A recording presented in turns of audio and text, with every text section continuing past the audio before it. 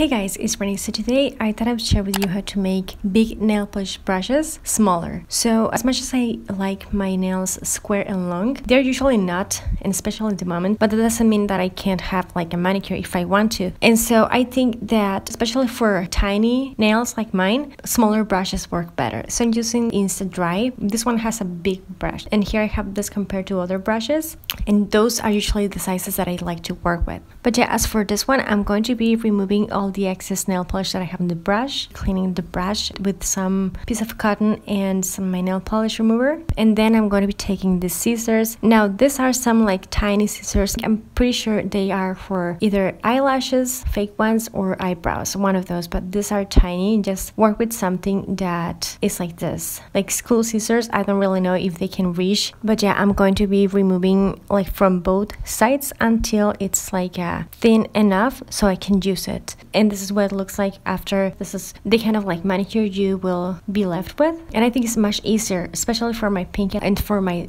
smaller nails. But I wanted to try as well for my gel manicures because I like to have them done even if my nails are short. I'm going to be doing the same thing but working with different supplies. I'm using that one from Gelish and this like the cleanser one, and my wipes. I do have the DIY for this lint-free wipes if you're looking for that. But yeah, pretty much the same, removing the excess and then just with my cleanser cleaning the brush and making the brush as small as I wanted or as I need it to be. And this is probably gross, but this is how much I got rid of from like the gel manicure brush. But yeah guys, this is the idea or the tip that I want to share with you. Hopefully you found this helpful if you need a smaller brush or if you prefer to work with smaller brushes and you like this. If you did, don't forget to give this a thumbs up. Check out more nail care that I have on my channel, subscribe for more. Let me know what you think of this one and share this. Thank you so much for watching. I'll talk to you later and take care. Bye.